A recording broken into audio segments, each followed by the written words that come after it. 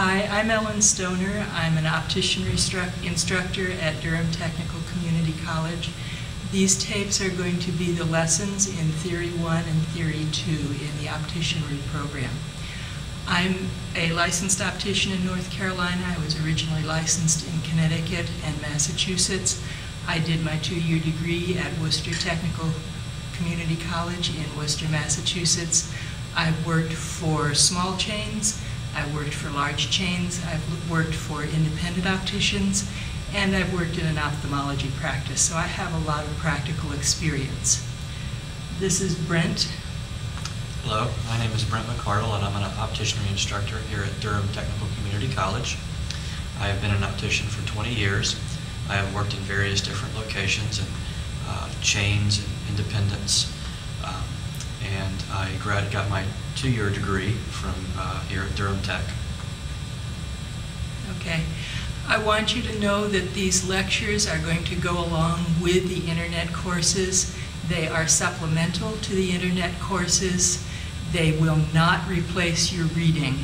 They will not replace your doing exercises. I would like you very much to, when you do each lesson, first read the lesson on the internet or print it off of the internet and read it. Then come back and listen to the tape. The tape will make more sense if you've got some idea to start with from the reading. Then go back and do the reading again. Make sure you do all of the exercises. That's where you're actually going to learn how to do this material. I had a person once described to me watching someone else ride a bicycle. You can watch someone ride a bicycle for a long time. The first time you get on the bike, you're going to fall down. If all you do is watch me and Brent do the exercises, if all you do is just read how to do the problems in the lectures, and then you try to do it by yourself without doing the exercises yourself, they're not going to work for you. You need to do the exercises yourself, even for the ones that seem easy. What I would like you to do is read the internet lesson first. Either read it on the screen or print it off and read it. Then come and watch the video. If the video is going to make more sense to you if you first read the lessons. Then go back, reread the lesson, read the lesson in the textbook, work all of the problems. It's important that you work the problems. Then watch the video as a supplemental tool to the lessons. It's important that you do all three. Watch the video, read the lessons, read the textbook. The lessons are not going to cover everything that's in the textbook. The textbook material is part of the lesson. Work every problem yourself. Then come back and check my answers or Brent's answers. I hope you enjoy this class, and don't ever hesitate to call your instructor and ask questions once you've gone through the material and don't understand something. Thank you. This next set of videos is going to cover resulting and resolving Prism. One of the things that we've been doing up until now with Prism is always talking about it in terms of its having base up, base down, base in, and base out. If you take this lens, and we're going to take a close-up of it in a minute, but you'll see that it has one thick edge and one thin edge. The thick edge is the base, and the base is always what we're using as a reference point for Prism. The two important items with Prism are the amount of Prism and the direction of the base. And if you remember, we are referencing the base, but what happens when you look through the prism is that the image moves towards the apex. So if I'm holding it with base down, then the image of my eye is displaced up. If I hold it to my right side, the image displaces to my left side. If I'm holding it base up, the image displaces down. If I hold it to your right, the image displaces to your left. So what's important with Prism is always the base direction. And up until now, we've been talking about the base direction being up, down, in, and out. If you remember, we have two different categories that we place Prism in. We talk about it as unwanted prism when the glasses aren't made correctly. And talking about up, down, and in and out for unwanted prism is sufficient because we're just checking to see whether or not the glasses are so far out of tolerance that we can't dispense them. But the second type of prism is prism that the doctor asked for. And when the doctor asks for the prism, the chances are it's not going to be just up, down, in, or out. So we're going to have to be able to indicate that the base is at 135, or at 45, or at some other orientation besides just up, down, in, and out. We are going to start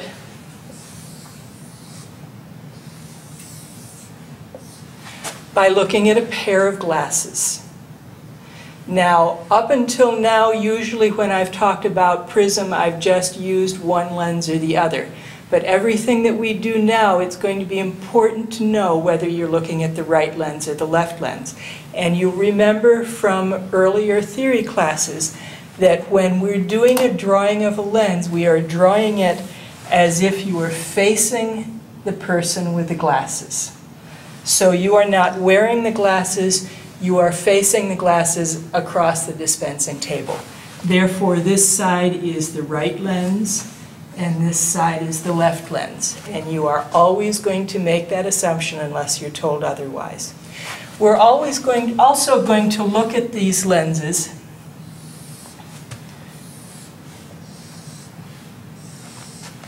in terms of quadrants. Looking at the right lens, this is in, this is up, this is out, and this is down. This section, or this quadrant, which we're going to call quadrant 1, is up and in. This quadrant, quadrant 2, for the right lens is up and out. Quadrant 3 is down and out. Quadrant 4 is down and in. If you look at the left lens and we call the same quadrant quadrant 1, on the left lens this is out, this is still up. So quadrant 1 on our left lens is up and out. Quadrant 2 on the left lens is up and in. Quadrant 3 is down and in. Quadrant 4 is down and out. Why would we choose to do the quadrants this way instead of flipping them? There's a fairly easy answer for that. If you remember when we first started talking about cylinder, over here was 0, up here is 90, over here is 180. Down here, which we didn't talk about then, is 270. And then coming back up again, we get to 360. We don't want to switch that when we go to the left lens. We still want the right side of the lens when we face it to be 0, the top to be 90, the inside to be 180, down to be 270, and then coming back up again to be 360. What's important here is that our quadrant 1 is always from 0 to 90, regardless of whether it's a right lens or a left lens. Quadrant 2 is from 90 to 180. Quadrant 3 is from 180 to 270, and quadrant 4 is 270 to 360. And that's true regardless of whether you're looking at the right lens or the left lens. Up until now, we've talked about axis or cylinder or meridian going from 0 to 180. We've been talking about cylinder lenses, where we have two different major meridians. On this lens, one meridian is in this direction. It's close to plano, so it has two thin edges on opposite sides of the lens from each other. In the other meridian, it's a minus lens, and so it has two thick edges on opposite sides of the lens from each other. Because everything that happens here happens here, all we have to do is describe what's occurring on one half of the lens in order to describe what's occurring on the other half of the lens. If I look at this lens and say that this is my 0, 180 line, then I can say this is 45, up here is 90, this is 135. Whatever's happening here at 45 is the exact same thing that's happening in the lower part of the lens. So I don't need to describe what's happening at 225 because it's the same thing that's happening at 45. The same thing that's happening down here at the bottom of the lens, this is the 270 meridian. On this lens, the same thing is happening at the 90. So I don't have to tell you what happens at 270. I don't have to describe to you what's occurring at 315. It's the same thing that's happening at 135. If I now come over to this lens has no power, but it does have prism. It has one thin point and one thick point. Now, I need to know where this thick point is, and whatever happens at the thick point is the exact opposite of what happens at the thin point.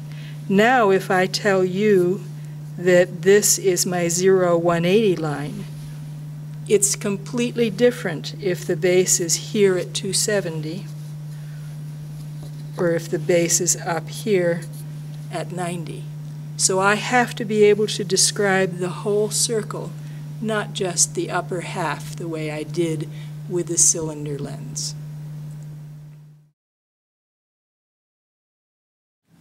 Okay, so here I am back with the glasses again, the right lens and the left lens.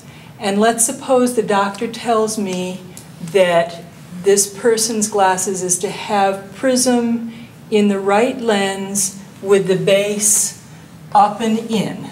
That would mean that the base is going to be somewhere here in quadrant 1.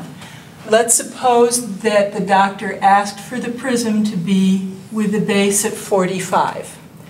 We know that 45 is about halfway between the 0 and 90 marks. So basically we want the prism in this direction. If the doctor asked for 2 diopters of prism, base up and in at 45, we know exactly what that means.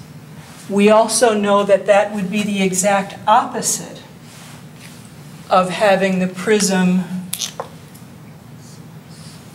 down and out.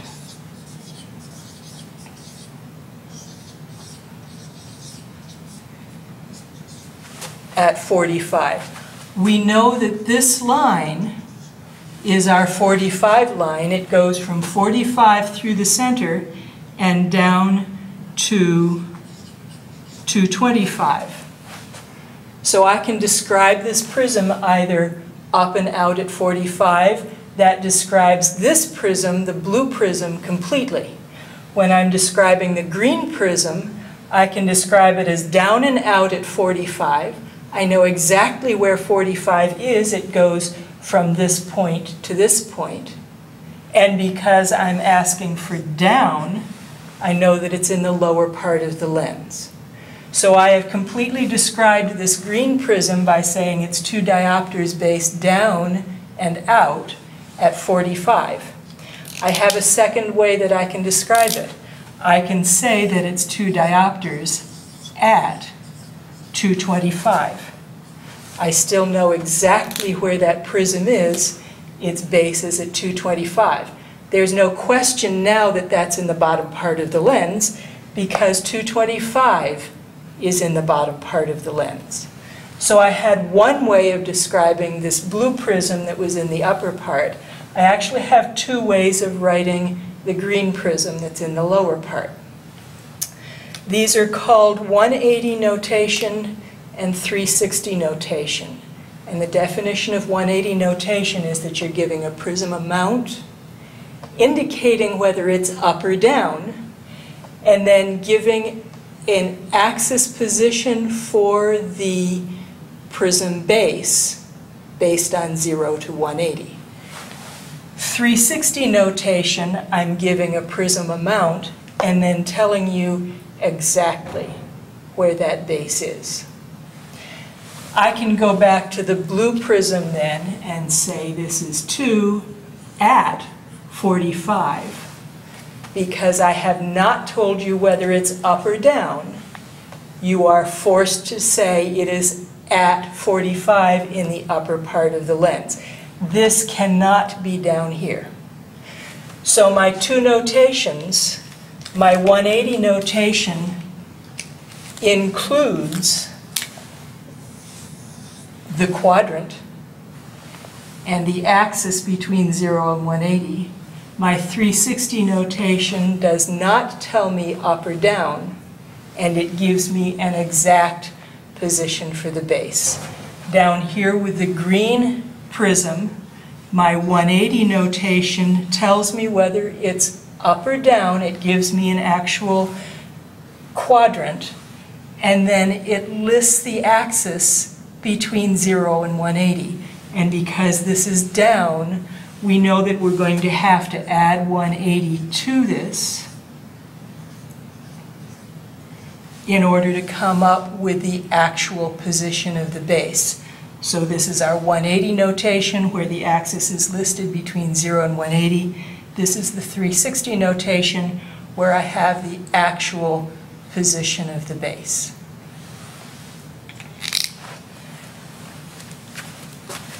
Coming over here, let's suppose we're in the left lens and the doctor asks for a prism of 3 diopters, base up and in at 120. Is this listed in 180 notation or 360 notation? I hope you answered 180 notation. The reason it's 180 notation is because I have given you a quadrant. I have told you that this is in the upper part of the lens. So actually I'm giving you a hemisphere instead of a quadrant. I've told you that it's in the upper part of the lens. I've also told you that it's in at 120.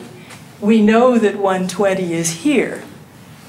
Therefore, by telling you that it's in at 120, we know it has to be a left lens. If it were a right lens at 120, it would be out.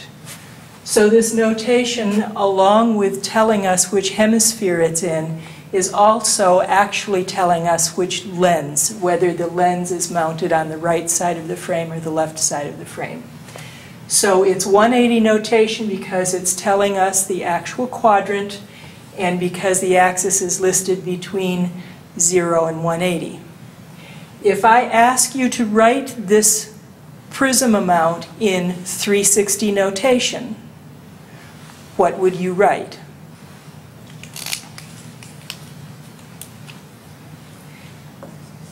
I hope you said 3 diopters of prism, which will never change, at, and then the actual position of the base, which, because this is in the upper part of the lens, is 120. As long as our prism base is in the upper part of the lens, the axis is not going to change. Let's suppose the doctor asks for 4 diopters of prism, base down and out at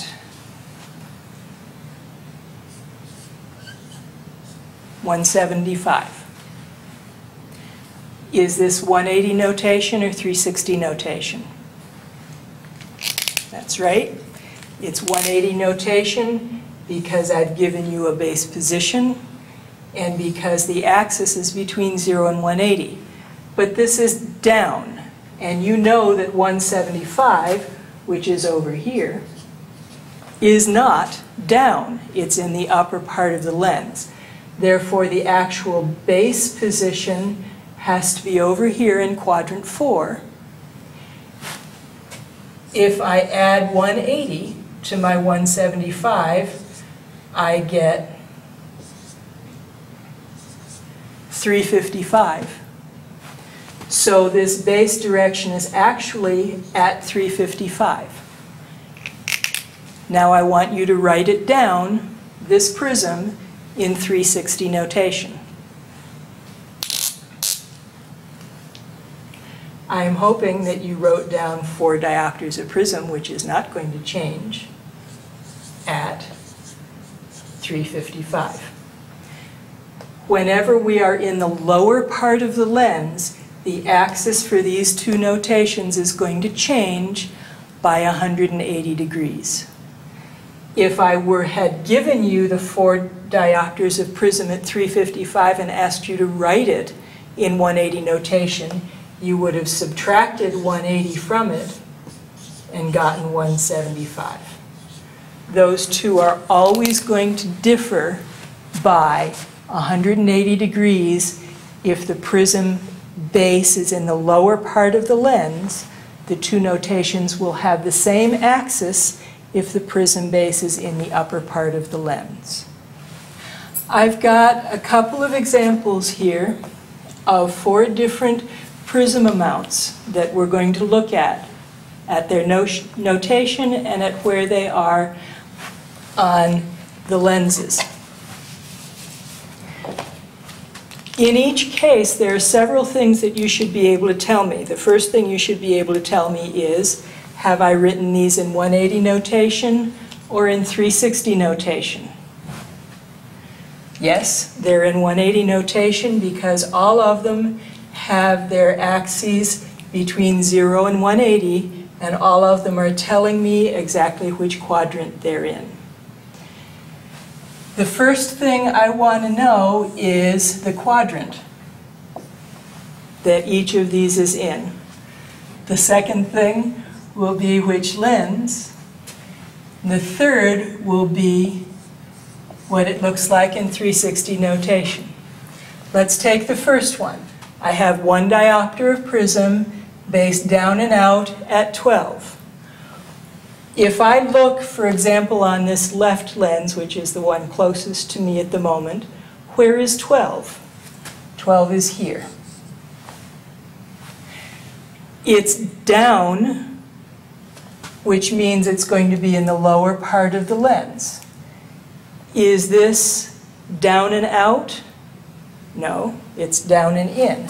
Therefore, 12 down and out is over here on the right lens in the 3rd quadrant. So I've determined that this is quadrant 3, right lens.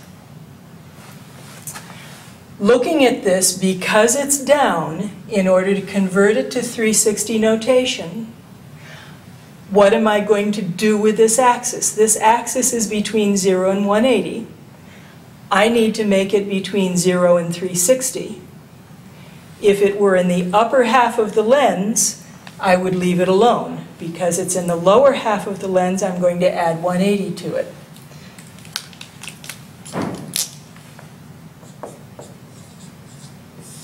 What do you get when you add 12 to 180?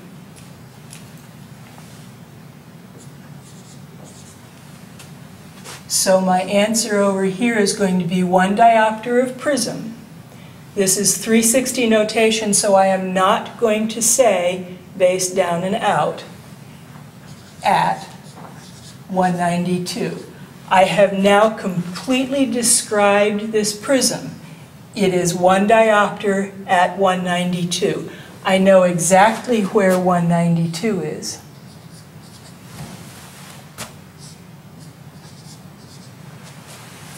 So I know that that prism base is right here. I know that it's in the lower half of the lens. I know that it's in quadrant 3. But if I had started with the 1 diopter at 192, I would not know whether it's the right lens or the left lens. There is a third way to write this prism, and a lot of doctors are going to this. And that's to say that it's one diopter of prism, base down and out, at 192. I have now completely described this prism. I've told you whether it's in or out. I've given you the exact position of the base. What I have written here does not meet my definition of either 180 notation or 360 notation. What it does do is describe more completely than the normal 360 notation does, because it is also telling you which lens it's in. On tests and quizzes, if I ask you for 180 or 360 notation, this answer will not be acceptable. I want you to know the difference between those two notations. Because it contains the base down notation, it is not 360. Because the axis is greater than 180, it is not 180 notation. It is, however, my preferred way to write prism. So in the real world, when you're writing prism, I would rather see you do it this way. But on tests or quizzes, when I ask you for 180 notation, it will look like that. When I ask you for 360 notation, it will look like this. All right. Looking at the second one, we have 3.5 diopters of prism up and out at the axis of 15. Where is 15? It's right about here. This is up and out, so we know that it's in the upper half of the lens, so we're going to stay with the 15. It's out. On the right lens, 15 is in. On the left lens, 15 is out. So, which quadrant is this in?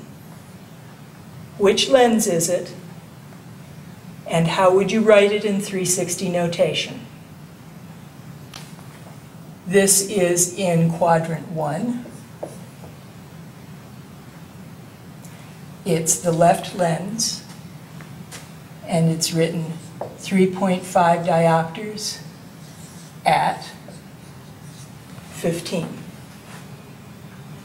The reason why I have not changed the axis is because it's in the upper part and the 15 is already correct. That is the exact position for that prism. Looking at the third one, I have 2.25 diopters of prism up and in at 122. It's up, so we know it's going to be either quadrants 1 or 2.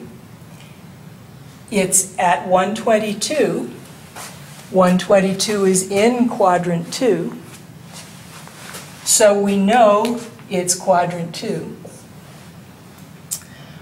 122, quadrant 2 is in only for the left lens. So it's a left lens.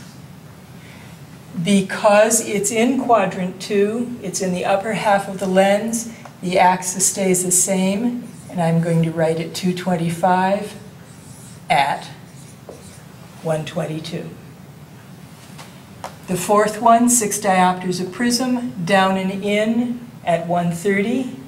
I want you to decide what quadrant it's in, which lens it is, and how to write it at 360 notation. Pause you 1 second. When you come back from those, do some little, okay, or, all right. Okay. Okay. I hope that you told me here that this was quadrant 4, right lens, and that it was 6.0 at. You had to add 180 to this because it was a down. That gave you an axis of 310. So you should have written it as quadrant 4, right lens, 6 diopters of prism at 310. These two differ by 180 degrees because it's in the lower part of the lens. I have a new set of examples here for you. I've got 5 of them this time. The first thing I want you to tell me is, what notation are they in? I hope you answered 360. They're 360 because I have not told you up or down. They're in 360 because the axes are exactly where they're supposed to be on the lens. The axes are between 0 and 360. You will notice that 3 of them are also between 0 and 180. What does it mean that these 3 in 360 notation are also between 0 and 180? That's right. It means they're in the upper part of the lens. The 2 that are between 180 and 360 are in the lower part of the lens. Starting with this first one, 2.5 diopters at 280. What quadrant is 280 in? 280 is between 270 and 360, so it's in quadrant 4. I've told you that it's the right lens. Therefore, what is the up, down, in, and out direction for quadrant 4 right lens? It's down, and it's in. I still have to tell you what the base direction is. Here's 280. How am I going to determine what 280 is in the 180 notation? When we were going from 180 to 360 notation, we added 180 to the axis. Now I'm going to subtract 180 from the axis. I get 100. Is 100 between 0 and 180? Yes. So now I have written this, I haven't written it yet, but I will, as 2.5 diopters, base down and in, at 100. This is the 180 notation for my 360 notation.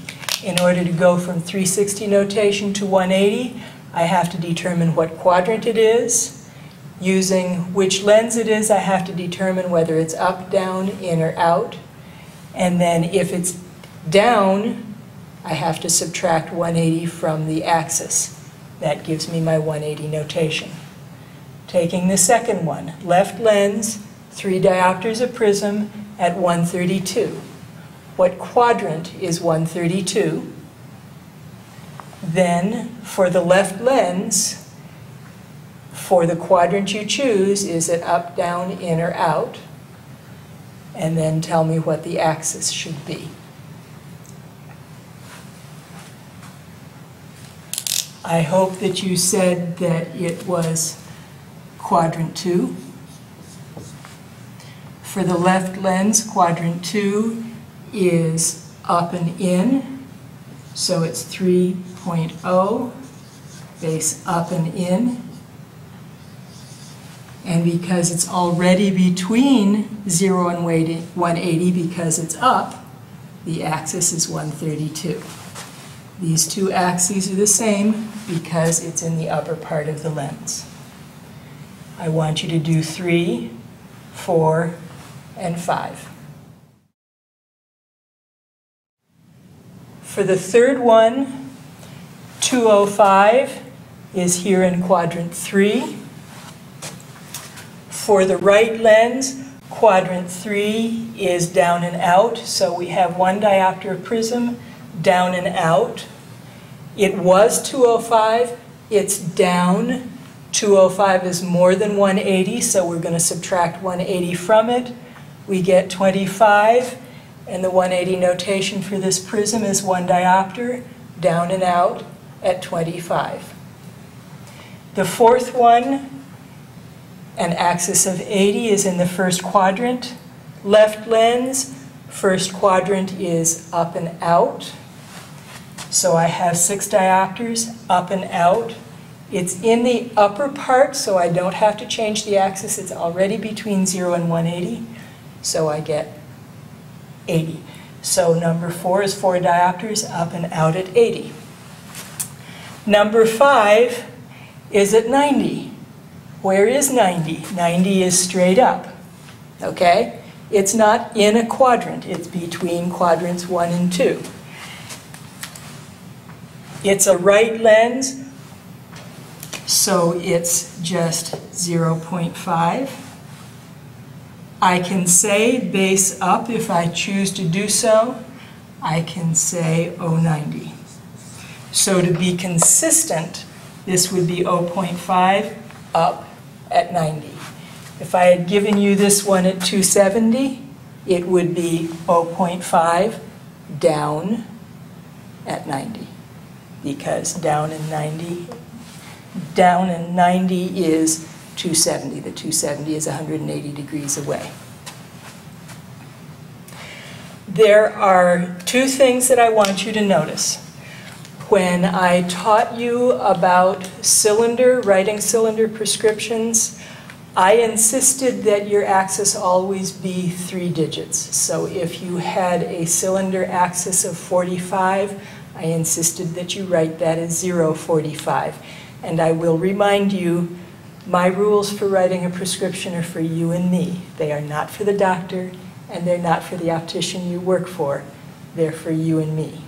I am hoping that you will continue in your profession writing the prescriptions correctly, which is 3-digit axes.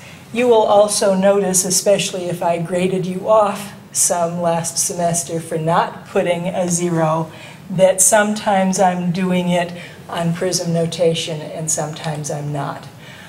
We are not quite as insistent that this be 3-digit notation. I would prefer that you wrote it in 3-digit notation, so I should have written that as 0.80 and this as 0.25. And I would prefer you do it that way. But if you're in my class this spring, I will not count off if you leave that 0 off of the axis. The other thing that I want you to do is I want you to be able to write this diagram on a piece of paper without looking it up. And it's a relatively simple diagram.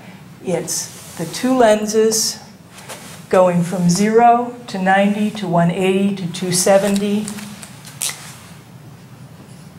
to 360, so that you have that for both lenses. On your diagram, on the right lens, you're going to write up and in, up and out, down and out, down and in. On the left lens, this is up and out, up and in, down and in, down and out. If you do this, and then every time you're given one of these problems, whether you're going from 360 notation to 180 or from 180 notation to 360, you will always be able to find exactly where that base is.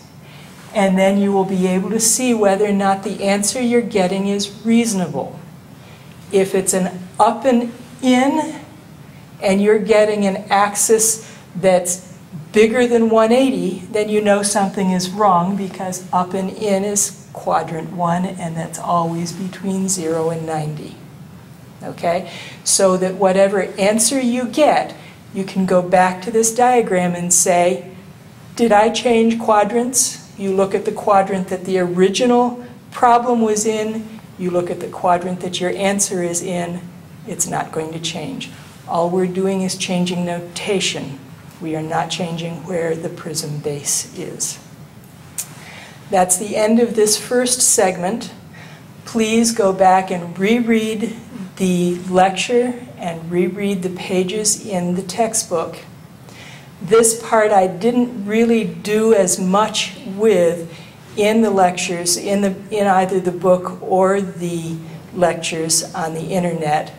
I'm doing more of it here now because I've found that a lot of people get confused in this notation.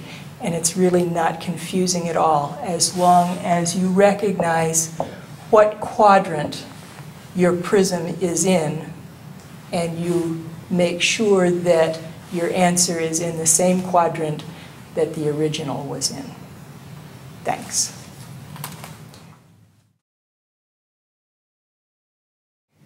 Okay, this next section of the videos is going to be on resultant prism. And first I want to explain to you why we would do resultant prism.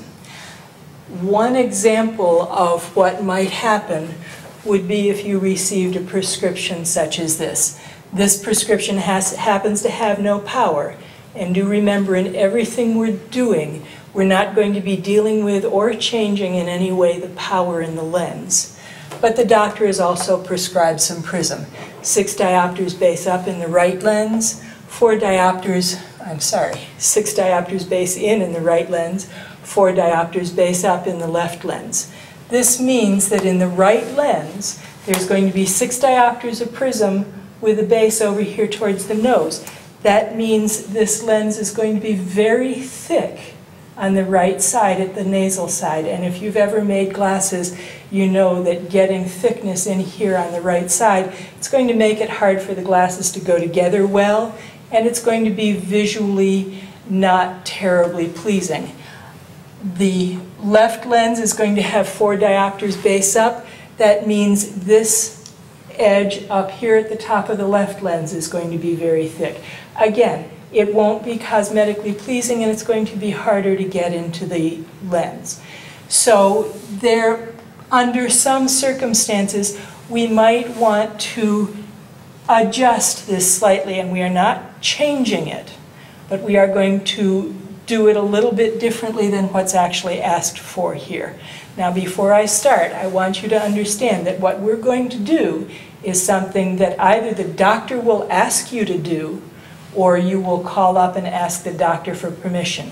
There are times if there is something occurring that's requiring that this person have a fair amount of prism in the glasses, and what we're about to do with it may or may not work for the person. So it might be legitimate that the doctor will say, no, you can't do that.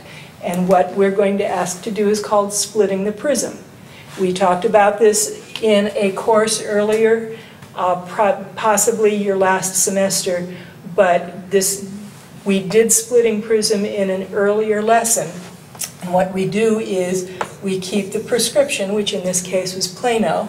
We take half of the prism of the base in and put it in both lenses. Because it's base in the right lens, that means the base is here, the eye is being sent out.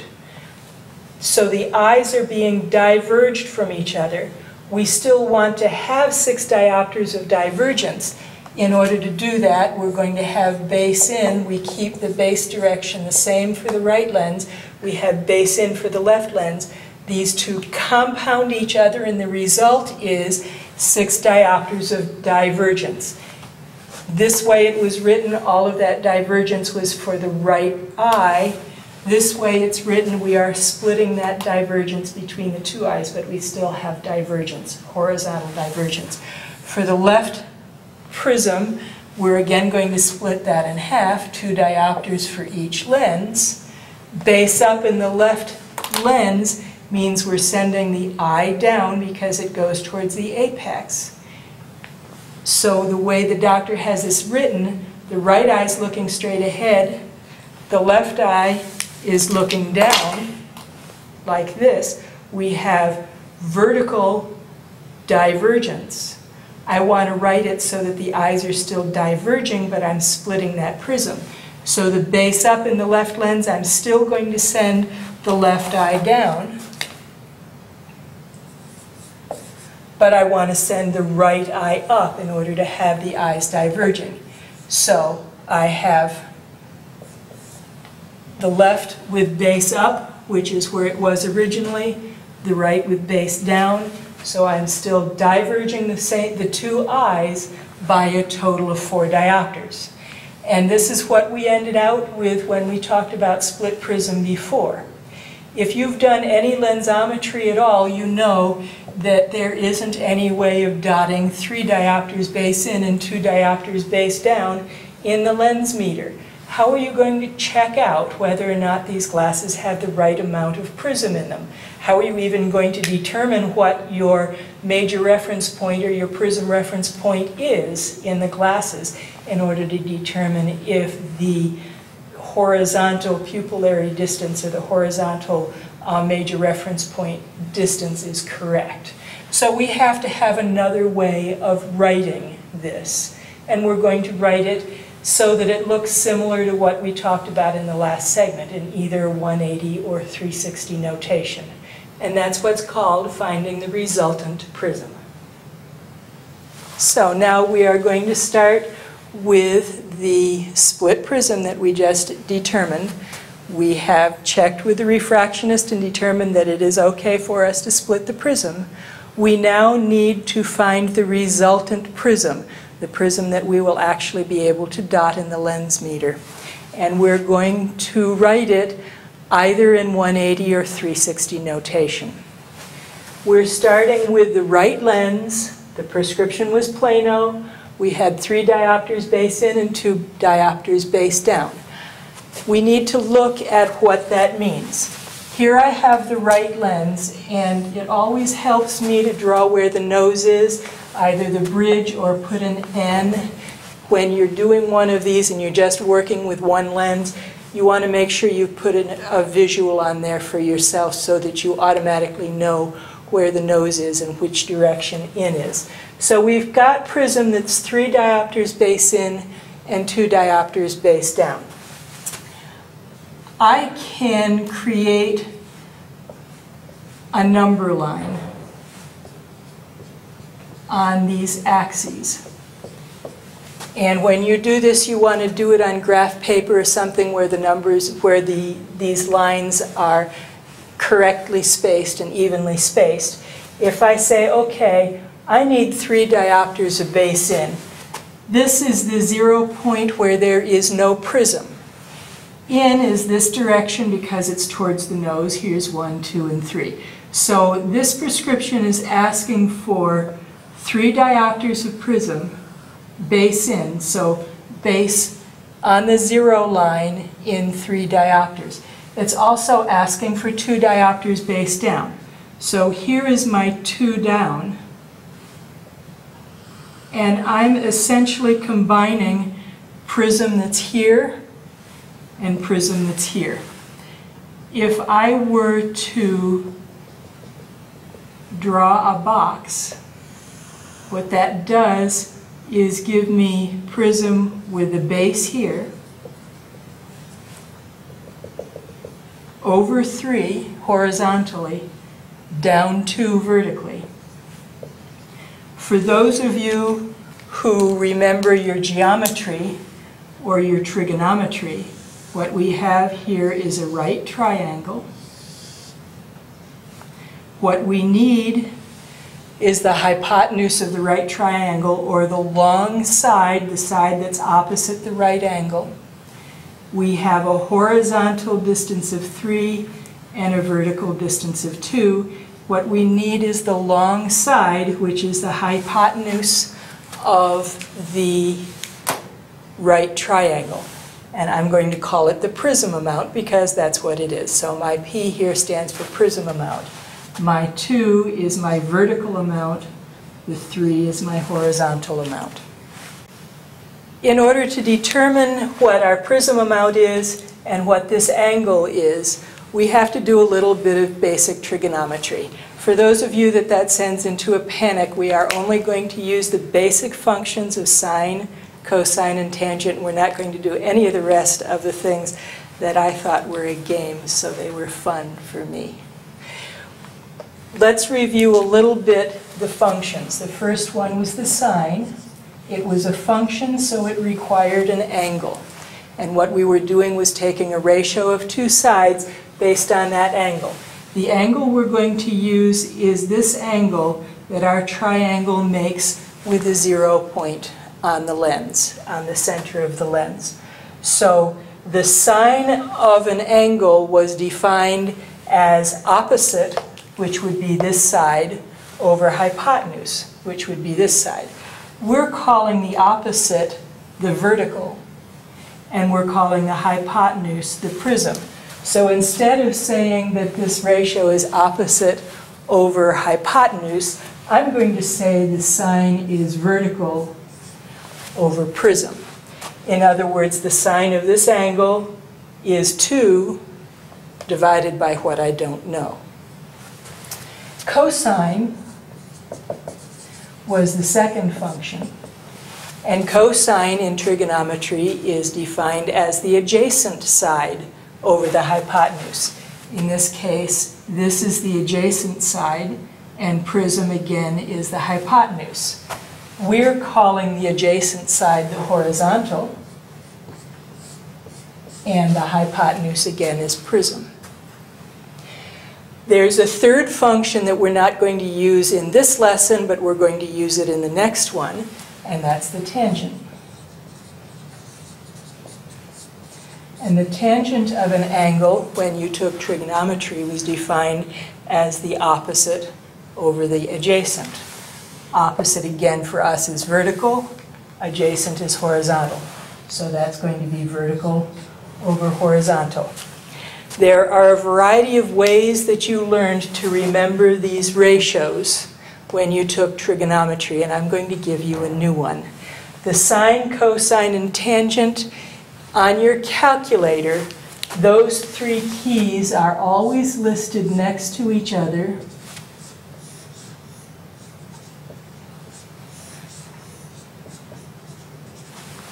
Sine first, then cosine, then tangent. So what you need to do is remember the ratios. And my mnemonic for the ratios is Vera put her plate very high. So this is Vera put her plate very high. And that's your mnemonic for remembering that the sine is vertical over prism, cosine is horizontal over prism, and tangent, when we're ready to use it, is going to be vertical over horizontal. Now there's one more formula that you had back when you talked about right triangles and trigonometry that didn't use trigonometry, but you probably learned it at about the same time. And that's the formula a squared plus b squared equals c squared, where a and b were the 2 short sides of the right triangle and c was the long side. This is the Pythagorean theorem for those of you who like the names of things.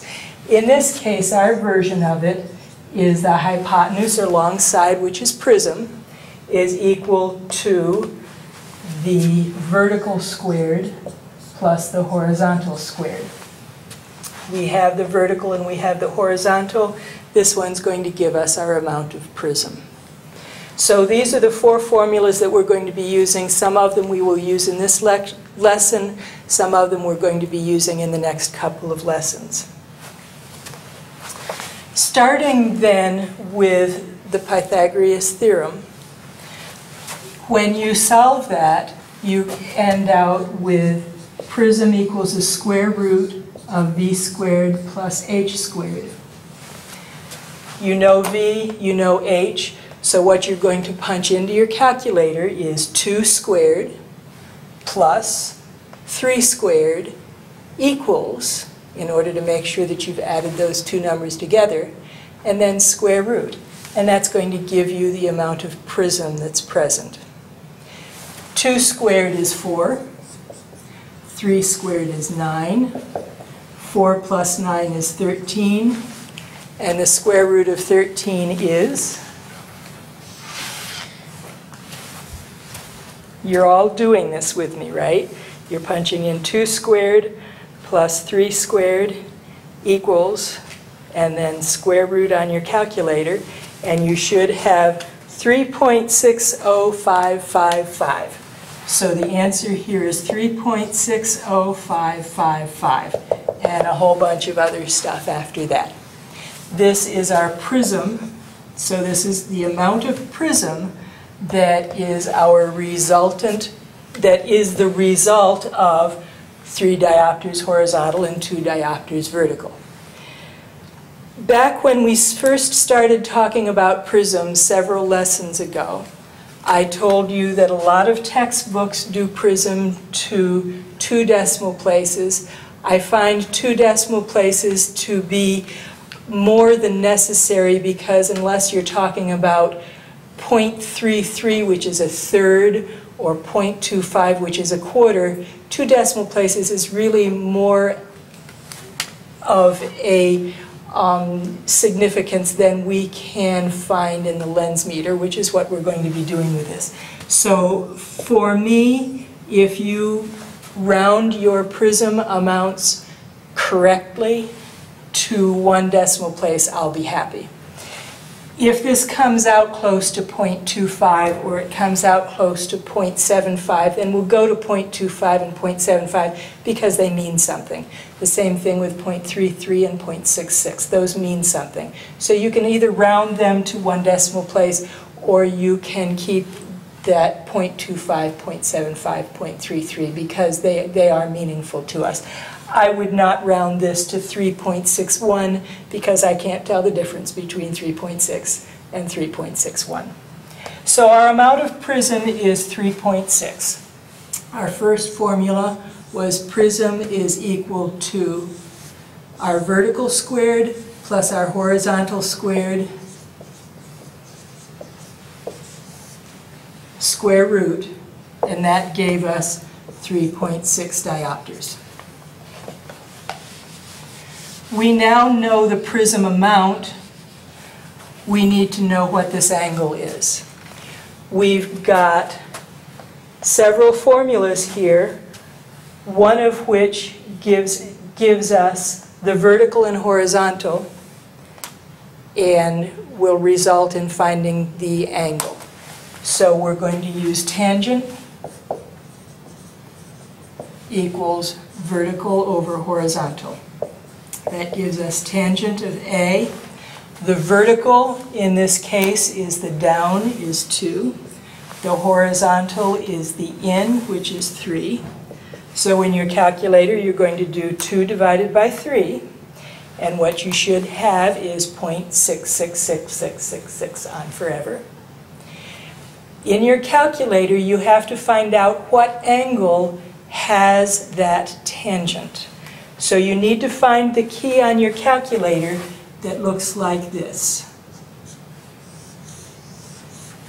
You probably won't have that as a key. It will probably say tangent, and then above the key it will say with the -1. And all that is mathematical shorthand for find the angle that has that tangent. If you don't remember how to do these, I will remind you that in the formulas textbook, which you're supposed to have because you're supposed to be reading the lessons, that there is practice on doing these on pages 10 through 12, okay? And that shows you both how to find the tangent of an angle if you know the angle, which is using this key by itself, and how to find the angle if you know the tangent, which is this inverse function. On your calculator, you find where it has that tangent to the -1 key, which means you use your shift or second or inverse key, whichever of those keys your calculator has. This one on mine has a shift, so I'm going to say shift tangent. If yours says second or invert, you will use the second or invert key. So I have in my calculator that 0.666. I press my shift tangent, and my calculator says 33.69 and a lot of other digits. So my tangent is 0.66. Inverse tangent gives me 33.69 and stuff. For these angles, I can't tell in the lens meter 33.7 from 33.5. It's adequate for us to go to the nearest full angle, and I do want you to round it correctly. This one rounds to 34. So the angle that I'm looking for here is 34. I just want to do a quick review on how you're punching these into your calculator. You know that you have either the type A calculator or the type B calculator, and don't go by size on these. This is just, I bought that one 5 years ago and this one more recently. So you should have already long ago done the test that I talk about in your theory book on how to determine whether your calculator is what I'm calling type A or type B. I'm going to use the Pythagorean theorem first and punch it into the type A calculator. When you're doing the Pythagorean theorem in the type A calculator, what you're taking is the square root of 2 squared plus 3 squared. You're going to start inside there, and you're going to do 2, your x squared key, plus, and you will notice that it's squared 2, so it's showing 4. You're now going to do 3, and your x squared key, and you'll notice that it's showing 9, which is 3 squared. It has not done the addition. You're now going to press your equals key. That does the addition. 2 squared plus 3 squared is 13. And then you press your square root key. On this calculator, the square root key is above the x squared key, which means I do shift and x squared. Shift and x squared gives me the square root. So I do shift and x squared. That gives me the square root, which is 3.6. If I use the type B calculator, I'm going to punch everything in as if this were a formula.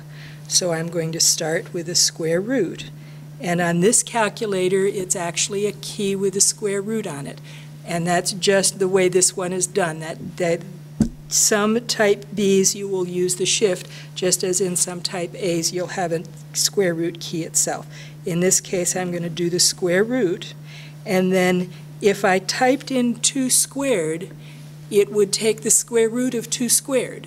And I don't want it to do that. I want it to take the square root of the whole thing. So I'm going to punch the open parentheses key. I'm now saying I want the square root of everything that I'm going to put inside this open parentheses. I will now do 2 and the x squared key plus 3 and the x squared key. That's everything that I want it to do the square root of, so I will do the closed parentheses. My equal sign, it does everything all at once and gives me the 3.6. So that's how you're going to punch that in and the two different calculators. Going to the tangent function on the type A calculator, I'm going to do 2 divided by 3 equals, to actually do the division, that gives me 0.666. I now want to find out what angle has that tangent. On this calculator, here's the tangent key, and you can see the tangent to the -1 above it, which means it's shifted. So I'm going to do shift, tangent, and this calculator doesn't require the equal sign. It knows that I'm doing the function on what it has in its display, and it's giving me my 33.69, which I then round to 34.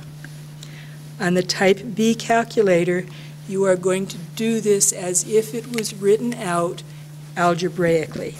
And written out algebraically, you have A equals tangent to the -1 of 2 divided by 3. That's how you switch tangent from one side of an equation to the other. So I am going to do tangent to the -1, which is shift, tangent, and then if I punched in 2, it would take the tangent of 2. And I don't want it to do that. I want it to take the tangent of the division. So I'm going to punch in the open parentheses, 2 divide 3, and close parentheses. So I'm telling it, do this division first, then find out what angle has that tangent. And when I do the equal sign, then it does this calculation, finds the angle with that tangent. It's 33.69. Make sure if you are not getting the answers that I got on that last example that you are punching them correctly into your calculator. There are other ways of punching things into each of these calculators. The two methods that I just showed you are the ones that I find work best for students.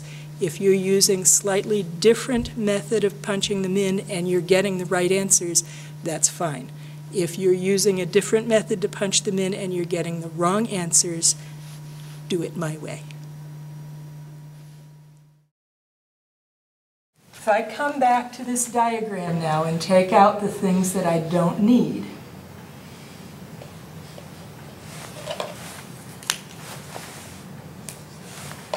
what I have is a prism amount of 3.6 and an angle of 34.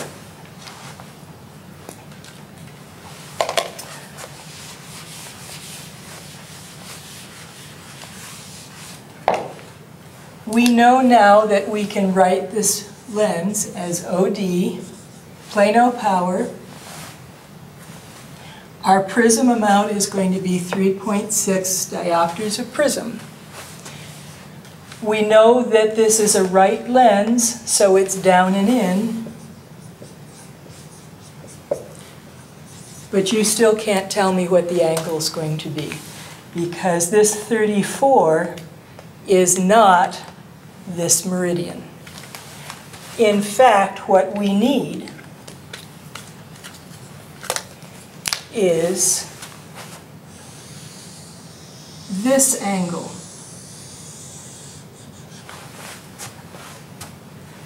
What we have is this angle.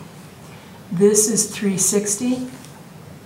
This 34, in order to get back to this large angle, I have to take 360, subtract 34 from it, and I get 326.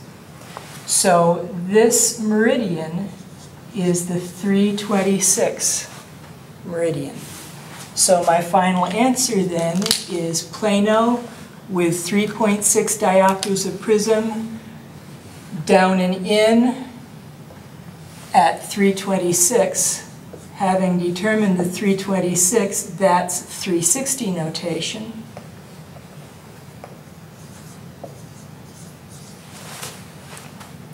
To convert back from 360 to 180 notation, I'm going to subtract 180 from that, and I will get 146. So in my 180 notation, I'm at 146. In my 360 notation, I'm at 326. I have now determined the resultant prism, the prism that is the result of 3 base in and 2 base down. That resultant prism is 3.6 diopters of prism at 326, or 3.6 down and in at 146.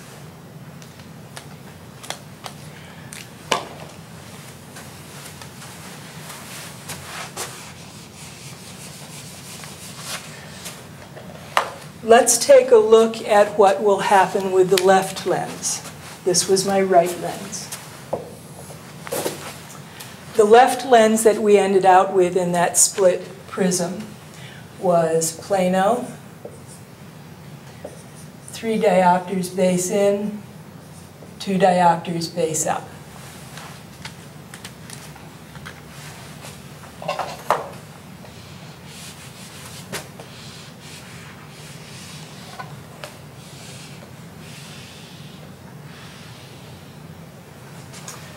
So now we have a left lens. The nose is over here. This is the nasal side. I want 3 in, 2 up. So I'm going to go 1, 2, 3. Here's 3 in. I'm going to go 2 up. There's 2 up. If I draw my rectangle, here's my prism amount, and there's my triangle. The prism I don't know. I still have a horizontal of 3 and a vertical of 2. And I am still looking for the angle that this prism amount makes with the 0 point on the lens. The first thing I'm going to do is find the prism amount. It's vertical squared plus horizontal squared equals square root. You're going to get the same answer, 3.6. So we know that for the left lens, we're going to have 3.6 diopters of prism. We now need to find the angle. The tangent of the angle is vertical over horizontal, is again 2 over 3.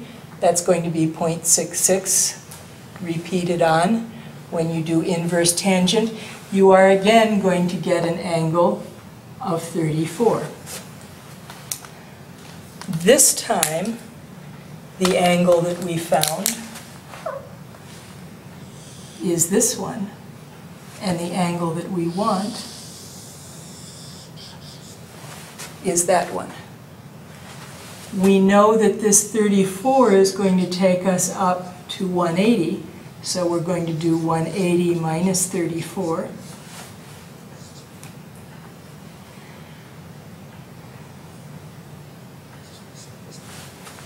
We end out again with 146, but this time the 146 is where it's supposed to be. It's up here in the upper part of the lens. So we've got 3.6. Quadrant 2, left lens is up and in at 146. What notation have I written this in? That's right, I wrote it in 180 notation. Converting it to 360 notation, what axis will I have? Because it's in the upper part of the lens, we're not changing the axis. The 146 is exactly where it's positioned in the upper part of the lens. So in order to create this pair of glasses that the doctor originally told us was 6 diopters up in the right lens and 6 diopters in the right lens and 4 diopters up in the left lens, I'm actually going to create it with 3.6 diopters up and in at 146, or 3.6 diopters at 326 in the right lens, which is down here. And I'm going to create in the left lens 3.6 at 146, which is up here. All right. The glasses, when I'm through with them,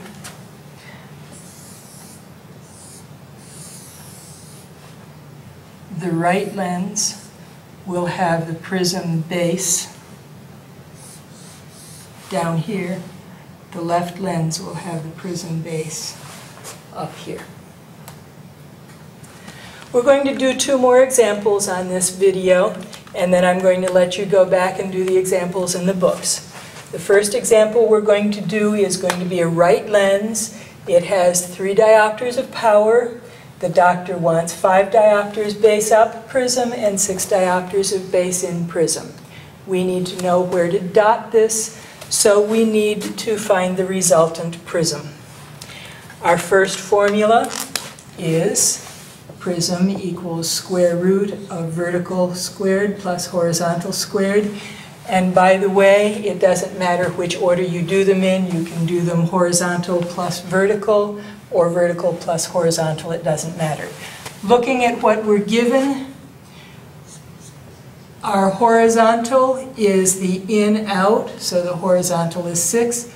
Our vertical is the up-down, so the vertical is 5. So we have prism equals a square root of 5 squared plus 6 squared. If I punch it into my type A calculator, I've got 5 squared plus 6 squared equals square root. And that gives me 7.810249 and stuff, which I'm going to round to 7.8. If you are doing this with your type B calculator, you're going to punch in square root, parentheses, 5 squared plus 6 squared, close parentheses, equals, and that should give you your 7.8. So we know that our prism amount here is going to be 7.8 diopters of prism.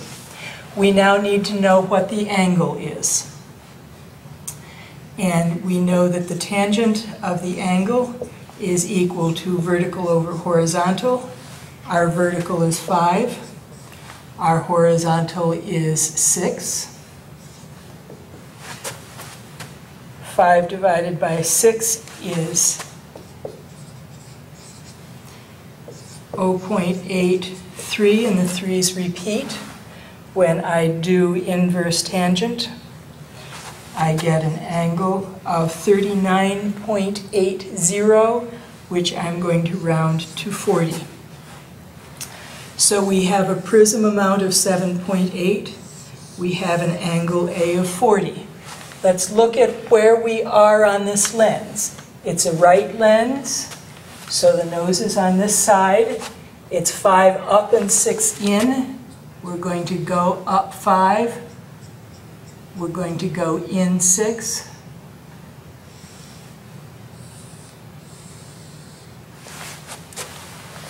So this is 5. This is 6. My prism amount is 7.8. All through class, as we've been going on, I've been telling you that you should be able to look at an answer and tell whether or not it's reasonable. When you look at your prism amount, that's the hypotenuse of a right triangle. The hypotenuse is the long side opposite the right angle. If you get a number that is smaller than either your horizontal or vertical, it's wrong. If you notice, if you add these two together, 5 plus 6 is 11. This number is going to be smaller than that. So if you get a number that's bigger than 11, it's wrong. So for your reasonableness test for your prism amount, it is the largest of the 3 sizes, so it's going to be bigger than either of the 2 components, but it's going to be less than the sum of the 2 components. If it's outside of that, you need to go back and recalculate it. My angle is the angle inside this right angle. So I came up with an angle of 40, which is that.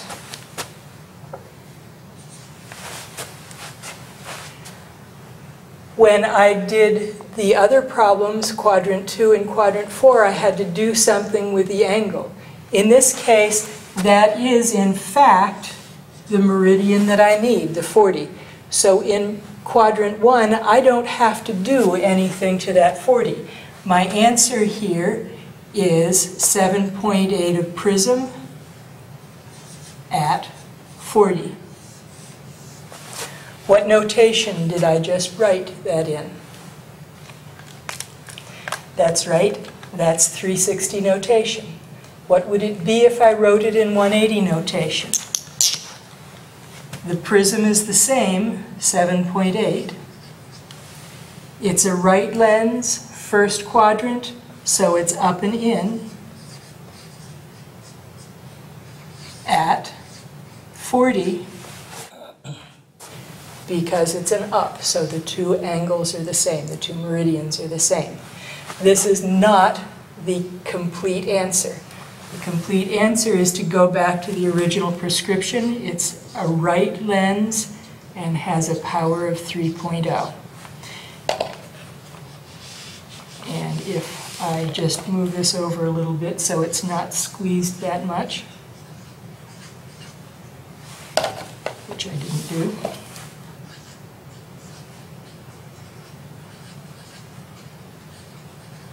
Although we don't normally have to write sphere in there, since I'm writing a lot of other things after it that might be confused with cylinder, I would like to see the SPH standing for sphere. after this plus 3. So our answer written in 180 notation is right lens, 3 diopter sphere of power, 7.8 diopters of prism, base up and in at 40, or right lens plus 3 sphere, 7.8 diopters of prism at 40, and that one is written in 360 notation. This would be the complete answer then for the right lens. Okay, now on to our last example for this video. This time we're going to use a left lens. The prescription is -1 power, 1 diopter base down, and 4 diopters of prism base in. I want you to determine several things first. I want you to tell me what quadrant this is in. And then I want you to make an estimation of what the prism and what the axis should be. And by an estimation of the prism, I mean what's the lowest amount and the greatest amount of prism. And for the axis, I want you to tell me, should it be between 0 and 90, 90 and 180, 180 and 270, or 270 and 360. So you're going to pause the video for a moment, and you're going to calculate, you're going to determine that, the quadrant, and what the parameters for the answer should be. Okay, what you should have found was that on the left lens, down and in is down here in the third quadrant. You should have determined that the prism had to be bigger than 4 because it's going to be bigger than both 4 and 1. It should be less than 5 because that's the sum of the two of them. And because it's in the third quadrant, the angle of the base should be between 180 and 270 if you're writing it in 360 notation. So let's determine now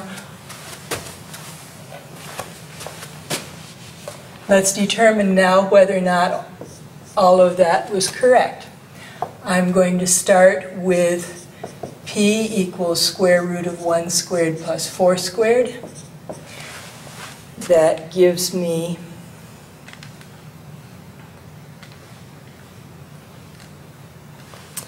a P of 4.123, which I'm going to round to 4.1. So my prism amount is 4.1.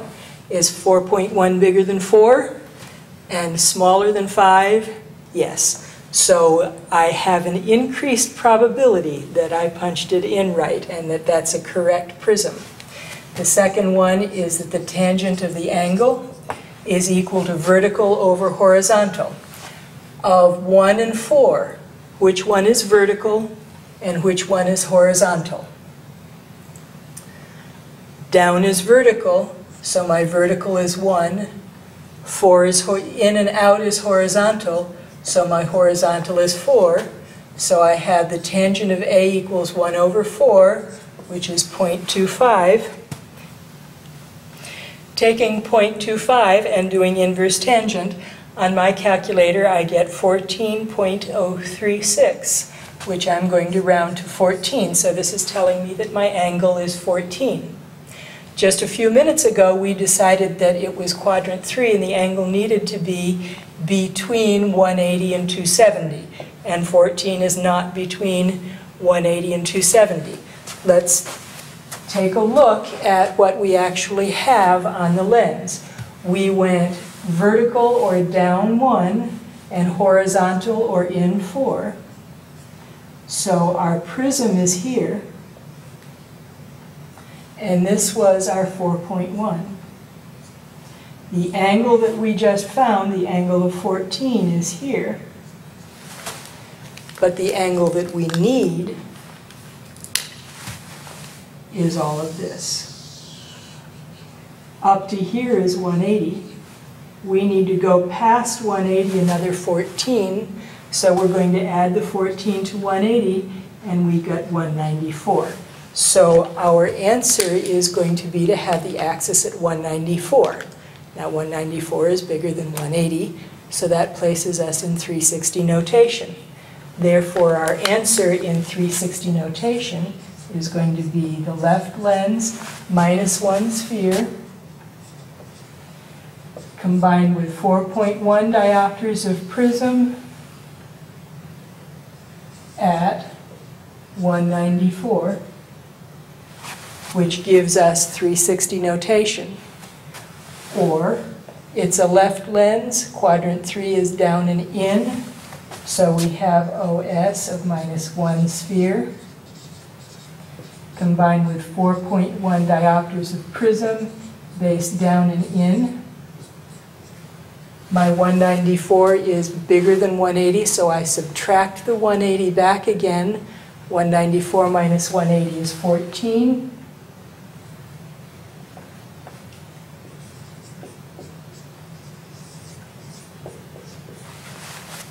And my answer is 4.1 base down and in at 14.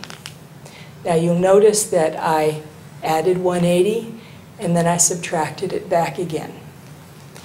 You'll also notice that each of the quadrants that we did, we had to do something different with the angle. So let's look at exactly what we have to do in each quadrant with the angle.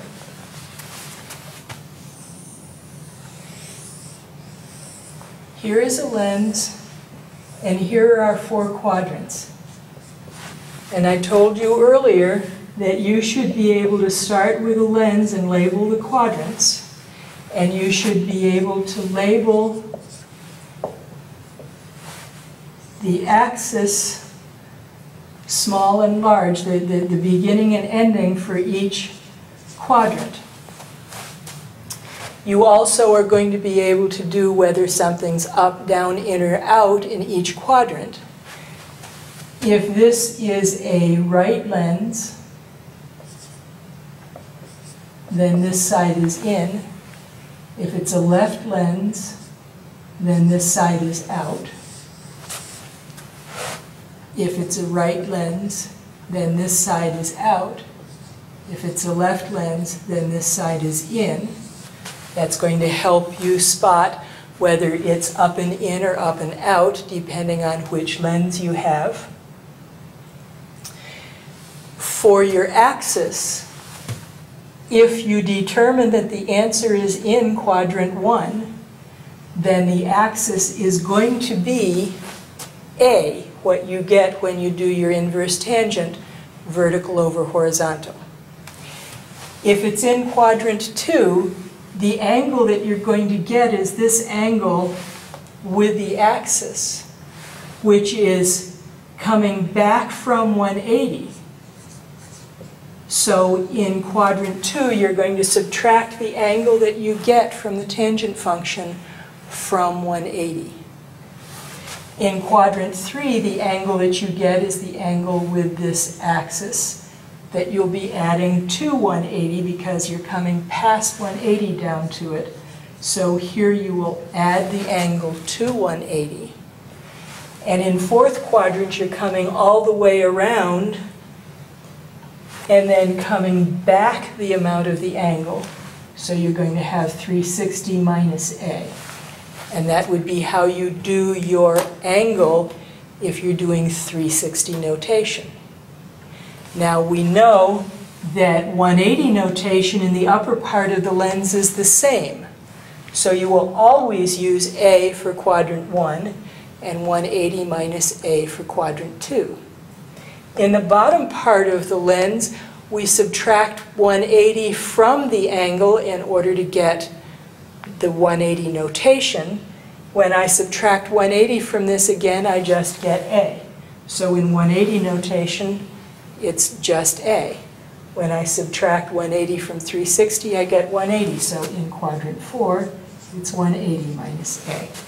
So your quadrants 1 and 3 are either A as you get it from the calculation, or A in quadrant 1 and 180 plus A in quadrant 3. For quadrants 2 and 4, you're always going to subtract A. In quadrant 2, you're going to subtract A from 180. And in quadrant 4, you're going to subtract it either from 360 or from 180. So to review now, if I give you an amount of prism, a horizontal and a vertical, some amount up or down, some amount in or out, in order to determine the resultant prism, you are going to use the Pythagorean formula for those two amounts. You're going to determine which one is vertical and which one is horizontal, and vertical is your up and down, horizontal is the in and out. And then you will do vertical squared plus horizontal squared, and the square root of that. That gives you your amount of prism. You will then, and you can do those in either order. It doesn't matter whether you square the vertical first or the horizontal first. But when you do the angle, it will matter. Your vertical goes on top, the horizontal goes on the bottom, so you're going to do a division, and then your inverse tangent, which will give you the angle. You will then use this chart to determine what to do with that angle in order to write your prescription either in 360 notation or in 180 notation. Now I would like you to go back and reread this in the textbook and reread it in the lessons. Make sure that you go through and do all of the problems. If you're getting this and you're understanding it, then it's not going to take you long to do those problems. If you're not getting it, the problems are worked out for you. Try to do it yourself. Don't sit there and just read how I did it. That's like watching me ride a bicycle and then thinking you're going to get on it. Look at the problem, cover up my solution, try to do it yourself. Make sure that you always identify, the first thing you want to identify is what quadrant is it in, what would be reasonable answers. And then make sure that the quadrant for your answer is the quadrant you started with, and that your prism amount and your final axis is reasonable with respect to what you were given in the problem. Thank you. See you next week.